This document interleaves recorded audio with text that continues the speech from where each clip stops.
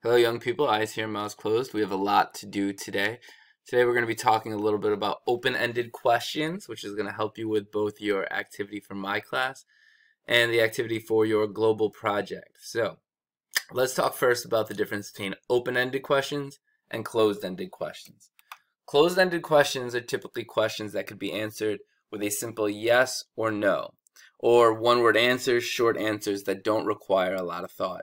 Typically, with a closed-ended question, there's only one correct answer, which means that you can't really debate the question or argue anything about it. Open-ended questions are questions which require more thought than a simple one-word answer. A lot of times these are questions that can be debated. They require more thought to answer. They require longer answers. A lot of times an open-ended question is one that would have to be supported with evidence or references to some sort of idea or text. The difference between closed and open-ended questions typically is that closed-ended questions can be much simpler to answer, much shorter to answer. Open-ended questions require a lot more thought to them and a lot more explanation. So let's look at some examples. Closed-ended questions. Is math your favorite subject? You would answer that question with yes it is or no it's not. It doesn't require a whole lot of thought or explanation behind it. Did you pass composition? Yes I did because I got a 75. No I did not. I had a 60.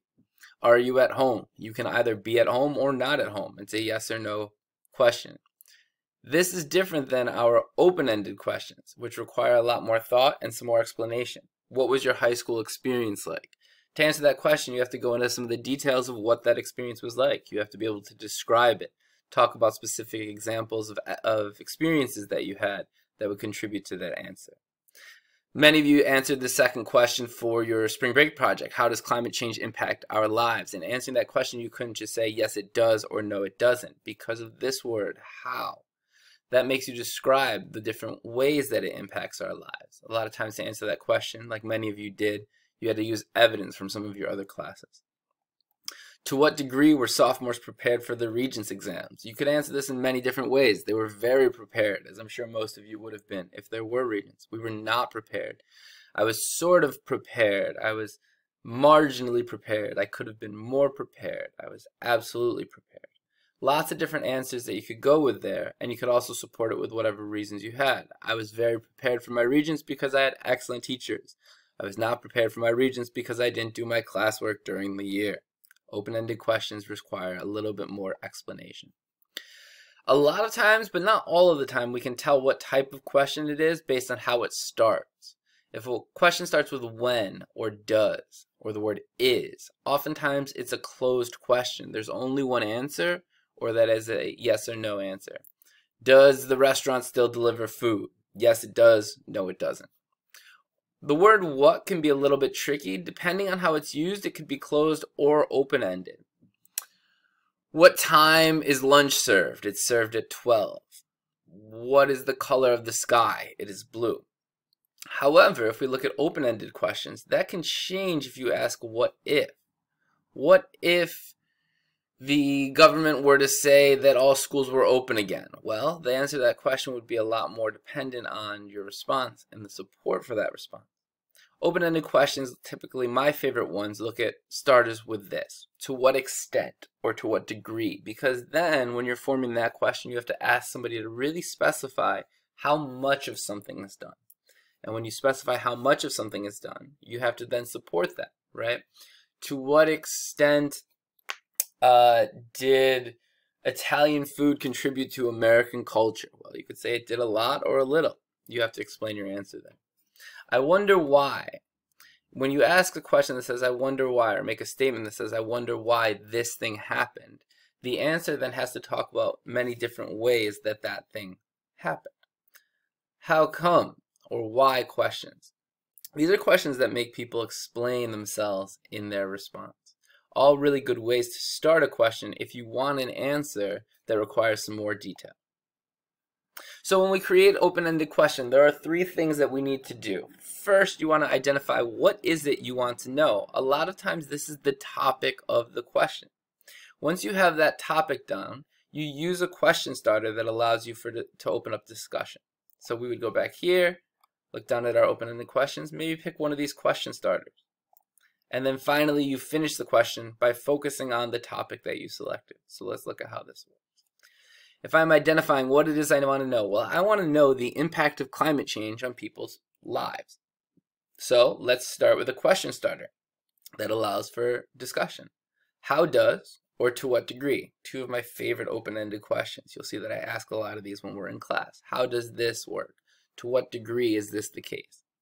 Finally, we finish that question by focusing on the topic. How does, we'll use our how does question starter. How does climate change impact people's lives? Again, this goes right back to the topic. To what degree does climate change impact people's lives? These questions can't be answered with a simple yes or no, right? If I ask how does climate change impact people's lives, you can't just say yes, it does. You have to say yes, it impacts their lives in the sense that farming measures become different, or that it makes the summers more hot, or that they may start focusing on renewable energy resources, whatever the answer may be. But you have to go into more detail to answer an open-ended question like this. For your global project, let's take a look real quick at slide number 11. This is slide number 11 for the global project, and it asks you to create a list of 5 open-ended questions that you have about genocide. Now, these can be any questions that you have about the topic genocide, but that is our topic. So for that topic, you need to write 5 open-ended questions. Again, these are open-ended questions, so they should not be questions that are able to be answered with a simple yes or no. Is genocide good? That's a closed-ended question. There's a very simple answer to that. Obviously, no, genocide is not good. They should be required, these questions that you ask should require some more detail to the answers so that they can be argued. If you're not sure if one of these 5 questions is a question that is open-ended, try to answer it yourself. If you can answer that question that you created with a simple one-word answer or a yes or no, then it's a closed-ended question, and you have to amend that or edit it. If it requires a more detailed response, some more thought, or it can be debated, then it's probably an open-ended question, and you're off to the right start. One way to think about this is to think back to the work we did when we looked at thesis statements. I told you that thesis statements have to be debatable and specific. Oftentimes, this is because thesis statements respond to open-ended questions. So, if your question can be answered with a solid thesis statement, a debatable, detailed, specific thesis statement, then it's probably an open-ended question. That's a good spot to check to see if you're off on the right path. So, selecting essential questions is the next step. When we look back here, slide 12 asks you to look at an essential question. Now, Ms. Flanagan provided some good essential questions here, but you might want to take one that is a little bit more personal or your own work, right? Essential questions are open-ended questions. They're debatable, they're broad, they're complex. All of these have to deal with open-ended questions. What makes something an essential question, which takes it a step further, is that it is dealing with a major issue and is oftentimes something that is at the heart of an issue. So if we look at the open-ended questions here, what makes something a genocide? Well, that looks at the essential ideas that are behind an event being a genocide. It's right at the heart of that issue. What is the role of an individual within larger genocide? Again, we're looking at the role of human beings, of individuals at a genocide. The topic is genocide. But what are the questions that are really at the center of that? Examples of other essential questions, not about genocide. What makes a great story? If the topic's a story and we're looking at that, we have to figure out, okay, well, what makes a great story? Maybe it's having really great characters. Maybe it's really great plot, dialogue. The answer can be debatable, but the question goes at the heart of what makes a great story.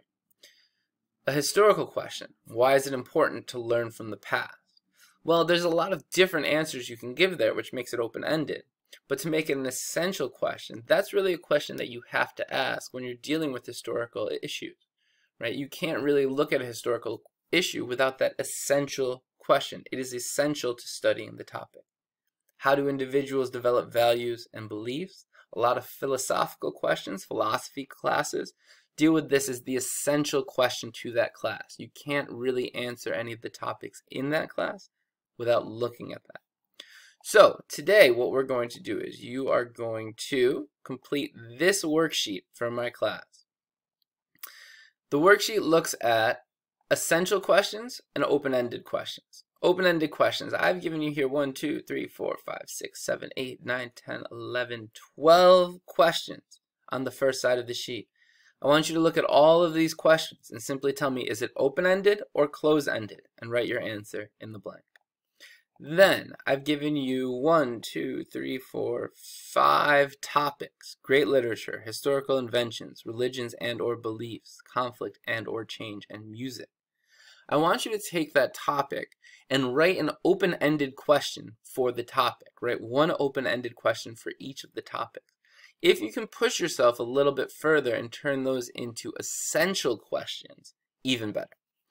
Once you have that done, then go back to your work with the global project and go ahead and take that on. That's your project for today. Good luck.